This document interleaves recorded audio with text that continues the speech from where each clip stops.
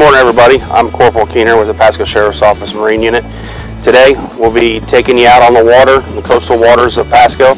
We'll be doing hopefully some boating safety inspections, answering any questions on boating safety, because this week is National Boating Safety Week. The Marine Unit provides waterborne support for Sheriff's Office members through search and rescue missions, maritime law enforcement, conducting criminal investigations, boating safety and education, and direct patrols. Florida weather is perfect for a day on the water, but can also create possible dangers if you are not prepared. Know your vessel's limitations. Vessels perform differently in different conditions, whether it be waves, wind, rain, or shine. You guys do a safety inspection. You guys have life jackets for both of you on board.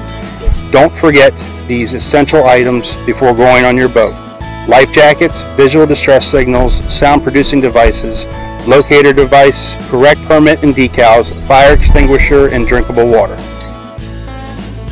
Some of the most common issues a Marine unit will see on the water is speeding and no wake zones, violation of navigation rules, and boating under the influence. While we were out today, we were able to give out Pasco Sheriff's Office beach balls, reminding boaters to not drink and drive.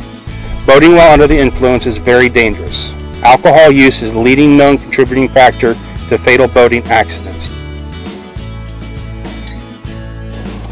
All right, y'all, that about wraps it up. I thank you for going with us today. Get out there, have fun, and make sure you boat responsibly.